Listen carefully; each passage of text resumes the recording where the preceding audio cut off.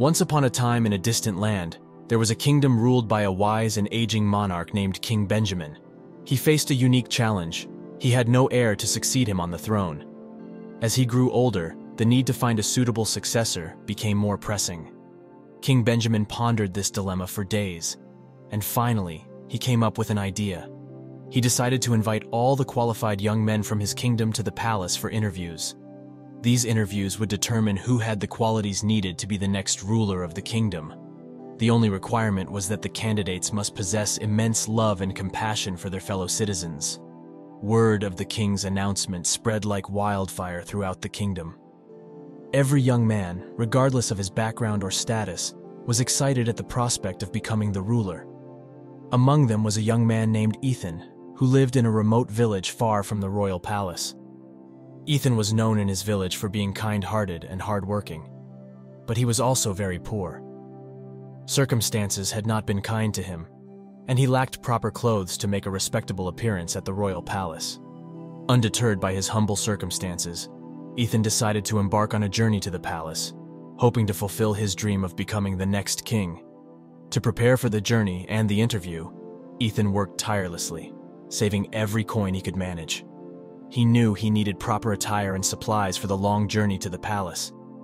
Days turned into weeks, and Ethan's determination never wavered.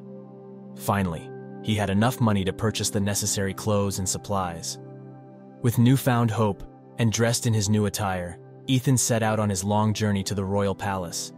He traveled for many days, overcoming numerous challenges along the way.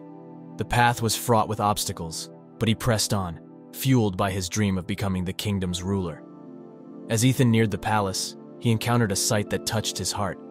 By the side of the road, he came across a destitute beggar, shivering in the cold and covered in tattered rags. The beggar extended his arms and pleaded for help in a feeble voice. "I am hungry and cold. Please, sir, help me." Ethan couldn't ignore the pitiful condition of the beggar. His heart overflowed with compassion, and without hesitation, he decided to offer his help. He stripped off his new clothes and gave them to the beggar to provide some warmth and comfort. He also shared his limited food, which he had carefully carried for the journey. The beggar was overwhelmed with gratitude, thanking Ethan profusely for his generosity. With nothing but his old and dirty clothes left, Ethan continued his journey to the royal palace, albeit with a hint of hesitation. He wondered how he would be received in his current appearance, but he found the strength to move forward. Upon arriving at the palace, Ethan was guided to the Great Hall, where the interviews would take place. After a brief rest to clean himself of the journey's dirt and grime, he was granted an audience with the king. As the doors of the throne room opened, Ethan bowed low as King Benjamin made his entrance. When Ethan raised his eyes, he was taken aback by what he saw.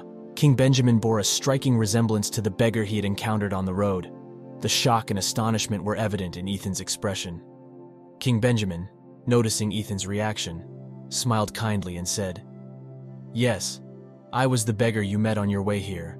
But why did you dress up like a beggar, my dear? You must have known I am the king." Ethan stammered as he tried to find the right words. I did it because I wanted to be sure that you had a good heart. A heart that genuinely cares for your people. I knew that if I came to you as a king, I would only see the side of you that wanted to impress. But by dressing as a beggar, I could see the truth in your heart, your compassion for those in need." King Benjamin nodded in understanding and replied, "You have shown me that your heart is filled with love and generosity for your fellow citizens. This kingdom doesn't need a ruler who only caters to those in power. It needs a leader who will work tirelessly for the welfare of all its people, especially the ones in need. You have proven that you are the right person to succeed me." With those words, King Benjamin made a promise to Ethan that he would be the kingdom's next ruler. This story teaches us that kindness, compassion, and a genuine love for others are qualities that should be cherished above all else. It reminds us that true leadership is not just about power and wealth, but about having a good heart and a sincere desire to work for the betterment of all. King Benjamin's test of Ethan's character by appearing as a beggar demonstrates that sometimes the most valuable qualities in a leader are not immediately apparent. In life, it's crucial to remember that kindness and generosity are traits that should be valued and practiced. These qualities can have a profound impact on the world around us, making it a better place for everyone. It's a heartwarming story that encourages us all to cultivate kindness and love in our lives.